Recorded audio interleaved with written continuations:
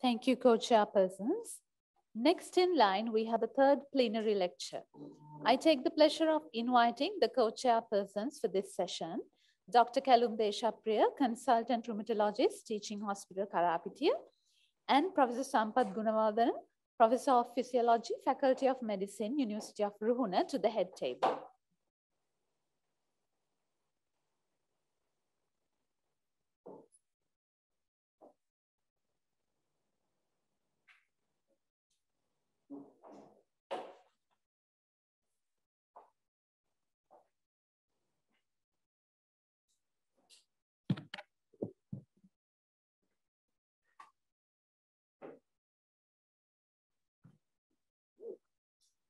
Good morning. I welcome you all for the session 6, plenary lecture 3. In this plenary lecture, questions are not allowed. The plenary lecture is on the application of evidence-based dietary management in patients with irritable bowel syndrome. It will be delivered by Professor Peter Gibson. He is the Professor and Director of Gastroenterology, Monash University, and Alfred Health, Melbourne, Australia. Now it is over to you, Professor Peter Gibson.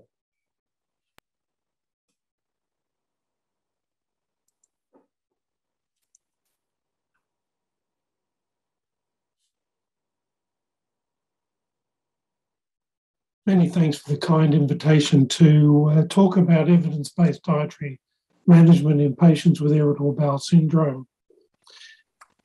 When we look at the evidence for dietary strategies and look at the common dietary strategies that are used, the low FODMAP diet is the only one that has decent evidence to back it up, so I will talk about that.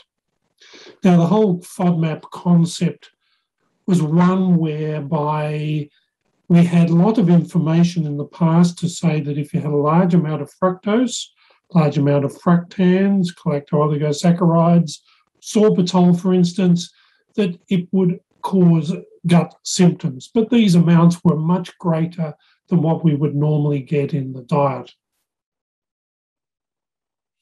However, they all have a similar action, and if you add them all up, so 1 plus 1 plus 1 plus 1 plus 1 equals 5, you might get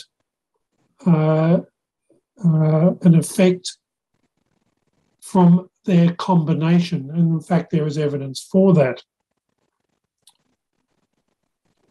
So the idea was that if we wanted to improve people's symptoms, then reducing one would not really have much effect, which is what our clinical experience was. But if we reduce all of them, then we would get more bang for our buck, as the Americans would say. So the idea is that if we reduce them all in people with irritable bowel and visceral hypersensitivity, then symptoms would improve. Now, one of the problems we met in starting these studies was that where were these FODMAPs? We had, first of all, to design a new term for these collectively, and that's where the FODMAP fermentable oligosaccharides, disaccharides, monosaccharides, and polyols came from. And we knew that they were present in many things: vegetables, fruits, dairy products, and cereals. So we undertook a long process, which is still ongoing, of measuring FODMAP contents of food to get in a big database of where these FODMAPs are. And you can see here on this slide, it shows that many foods have multiple FODMAPs in them. And then the next problem was what was high and what was low and what was moderate. And over years of experience and clinical trialing, we determined cutoff values for what is high and what is low. The next issue was getting this information out to people, and we couldn't publish papers on this because the journals don't accept papers just with lists of content. And so this is when the FODMAP University, the Monash University FODMAP Diet app was born. And this, in its food guide, has an continuing updated list of all the foods that have been tested. So the FODMAP dietary program that was designed was one in which we first of all avoided all foods high in FODMAP and replaced them with foods low in FODMAPs in each group. This would proceed for 2 to 6 weeks, depending upon convenience more than anything. And then if there was no benefit, you would stop the diet. If there was efficacy, if there was amelioration of symptoms, we would then go on to a phase 2 or a reintroduction phase where the tolerance to individual FODMAPs and the amount of FODMAPs people can tolerate can be determined. And then that leads to a phase 3, which is the personalised or maintenance diet, which is informed by the phase 2 information. All of this has in our hands and in most studies have been dietitian delivered. Now, the idea of the program is, if you look at this stylized diagram, the FODMAP intake is on the y-axis and time on the x-axis. Gut symptoms are shown in red, so that the symptoms are reduced when you reduce your FODMAPs. Then you have this reintroduction phase in which some FODMAPs are found to be quite a problem in the individual. And then you go to the personalisation, where the FODMAP intake is nowhere near as low as it was in the first phase, and the symptoms continue to be improved. Well, does this work? Well, the first phase is very amenable to randomised controlled trials with certain difficulties. The problem of the comparator diet is always there, but these are the early studies which really put FODMAP diet on the map. The first one was the pivotal feeding study that Emma Halmos and our group performed, and it showed that the low FODMAP diet had much fewer symptoms in patients with IBS than a typical Australian FODMAP diet. They followed studies from Canada versus a high FODMAP diet, UK versus habitual diet, USA versus a modified NICE diet, and then an important study from UK versus a placebo diet, and all showed benefit of the diet. Now, there have been now 13 randomised controlled trials and 944 patients involved. The trials have not all been of the highest quality, but an attempt was made to put them all together and has just been published. This was done by a very good group of people who are extremely fastidious in how they do these meta-analyses. And what you would show, I'll just show you the information here about comparing it to other diets. The low FODMAP diet for global symptoms, as shown here, have significantly better than all of the other diets. And none of the other diets, such as the NICE diet, were of any significant value in the patients. And so they found that the low FODMAP diet ranked first for efficacy across all endpoint study compared with the alternative interventions. It was more efficacious than habitual diet for global IBS symptoms. And when you compare it with the NICE diet, it was more efficacious for abdominal bloating and distension. Well, the personalised phase of the diet is much more difficult to study by a randomised controlled trial. But there are now 8 published prospective studies with 3 to 44 months of follow-up, and more than 75% of patients who have responded to the initial phase 1 have been able to reintroduce FODMAPs and go on to this personalised phase. The total FODMAP intake is often normal or only marginally reduced, but patients no longer have the binge intake of a large amount of FODMAPs in certain meals. Overall sustained symptom response has been documented in 57 to 82%, depending on how that was assessed, and there's been no evidence of harm. Because of all these studies, the FODMAP diet is now established in guidelines in many places in the world, and some of them are outlined here.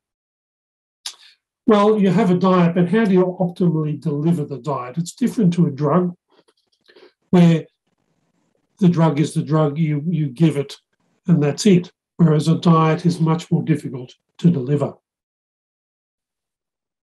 There are 5 aspects that I think are important in optimally delivering the diet. One is being aware of the risks of the diet. You have to select your patients appropriately. You have to use the 3-phase FODMAP strategy as I have outlined.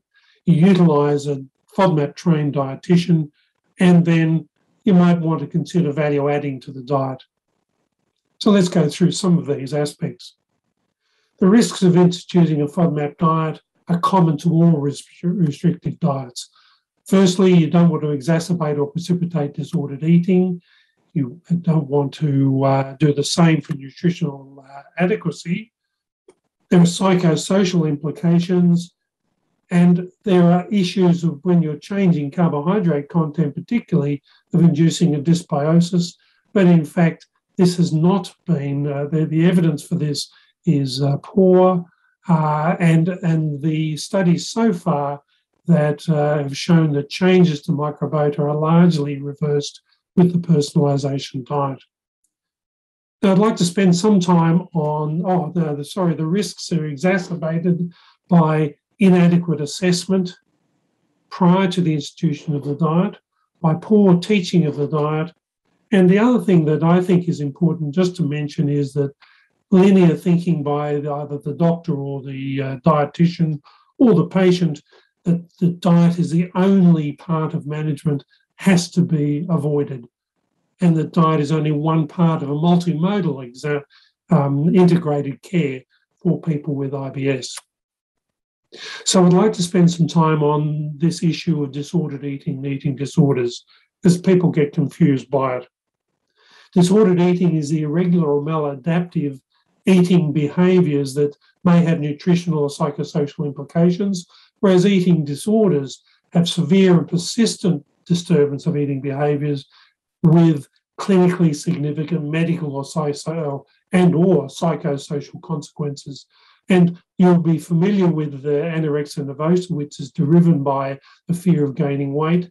But the more recently described ARFID, or avoidance restrictive food intake disorder, is where there's the inability to meet appropriate nutritional needs, which is driven by picky eating, poor appetite, or concern about symptom induction by food.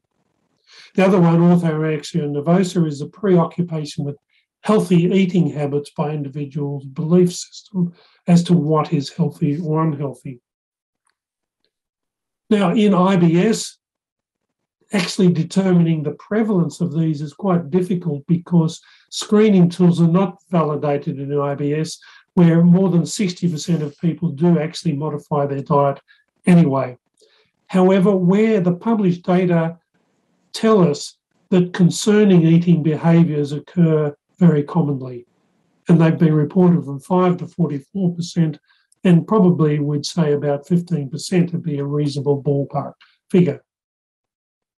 What is more disturbing is that there's a lack of awareness of disordered eating behaviours by gastroenterologists. In a study from Michigan, that 13% of patients attending a tertiary referral gastroenterology clinic actually had criteria fulfilling ARFID. 70% of those patients were sent by gastroenterologists for a FODMAP diet, and no recognition that there was disordered eating patterns were observed. So awareness was very poor in this otherwise very highly talented group.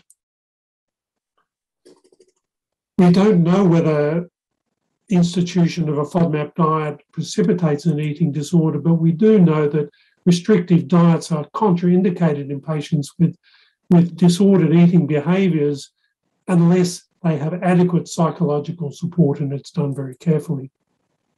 So who should we be offering a FODMAP education to? The person should have functional gut symptoms. It's not a diet for good health.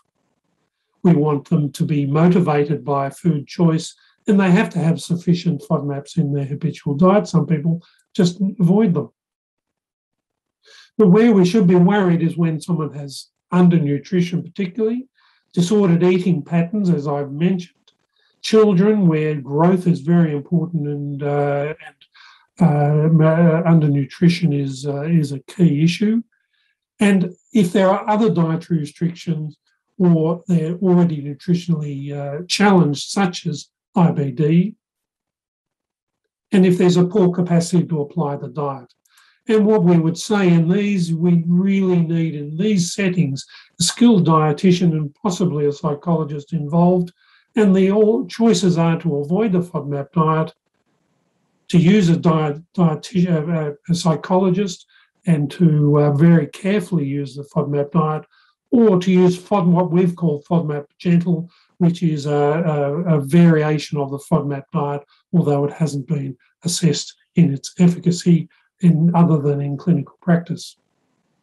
Can we predict who will respond to the diet, or more importantly, who will not respond to the diet? But unfortunately, predictive tests are being developed, but none are clinically useful at the moment. So what does a dietitian offer? We say we like using a dietitian, so what is special about the GI dietitian? Well, they are very important in assessing. They're skilled at assessing for disordered eating behaviours. They can assess nutritional and FODMAP intake of the patient, and they can assess the actual nutritional status of the patient.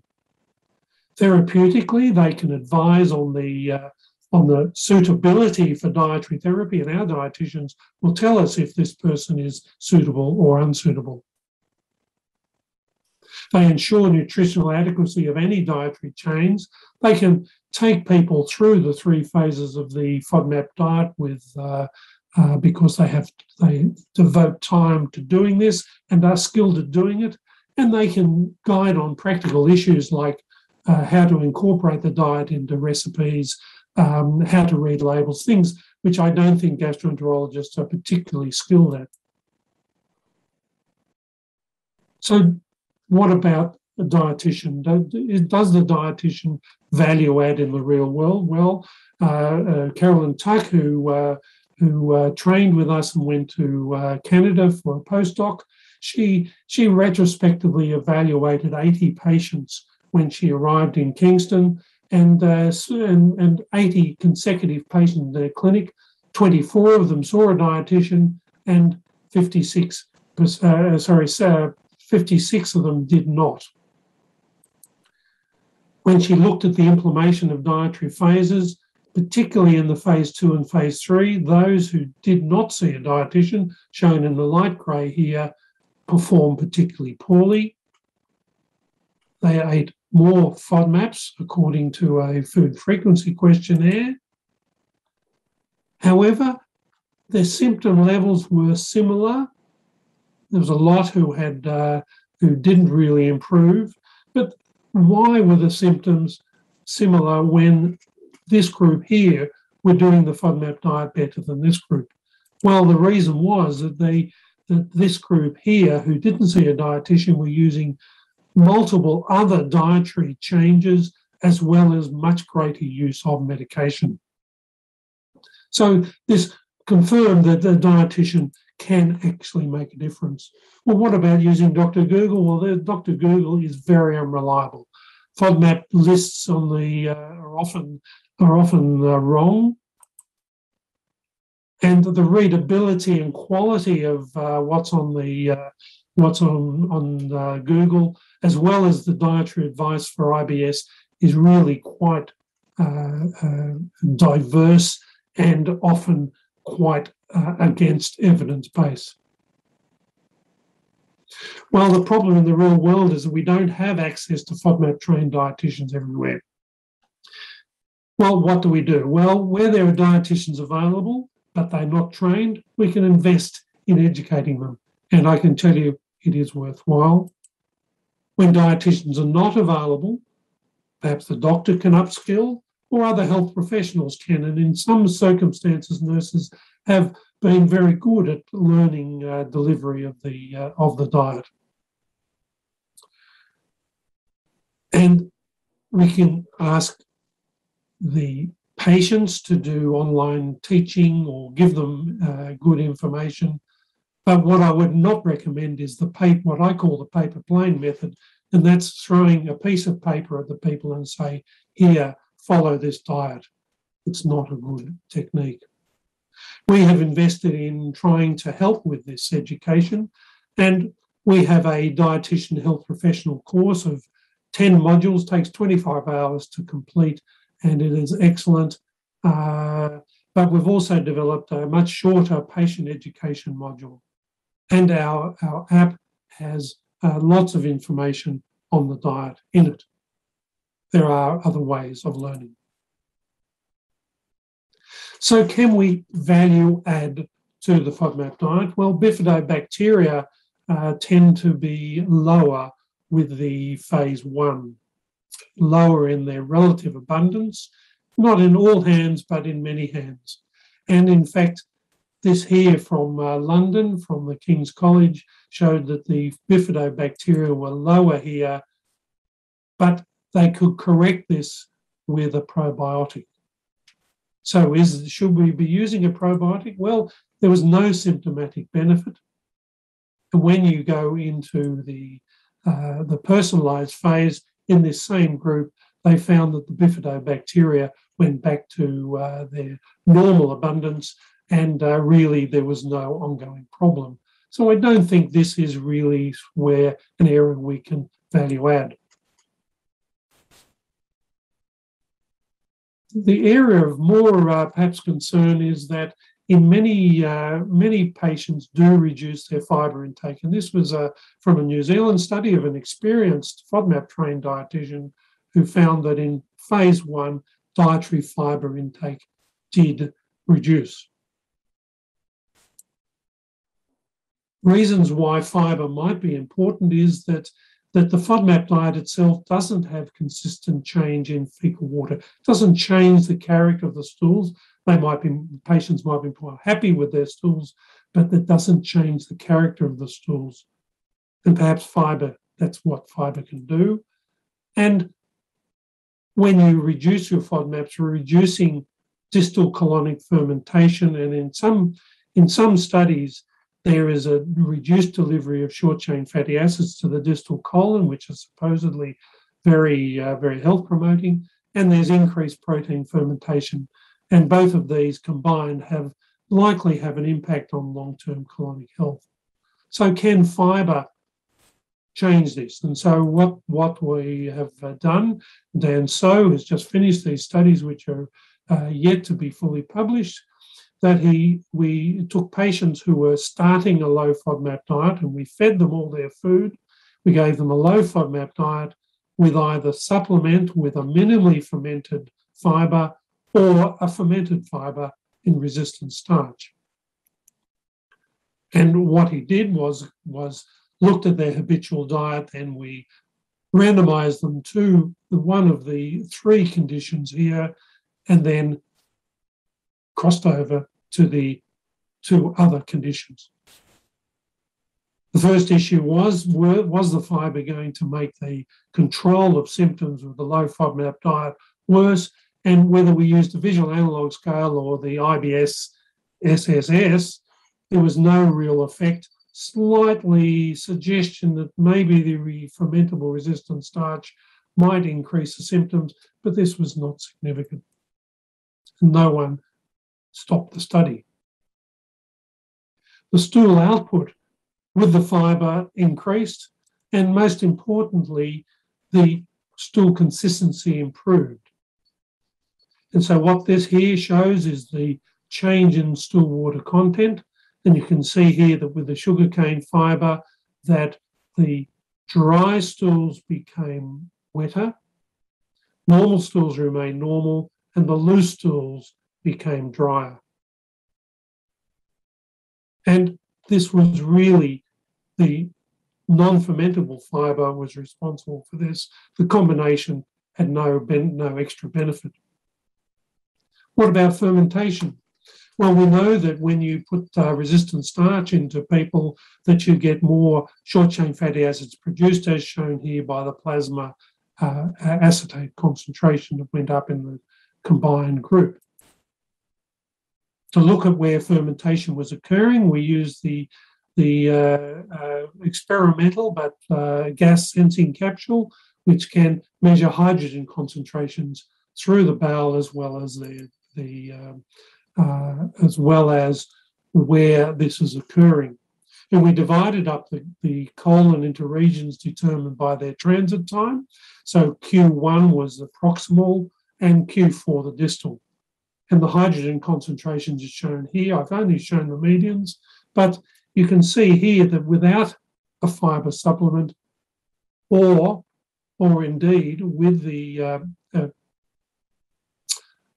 with just a non-fermentable fibre, there was a reduced fermentation in the distal colon. Whereas when you use the combination, the fermentation increased and you got even fermentation right throughout the bowel.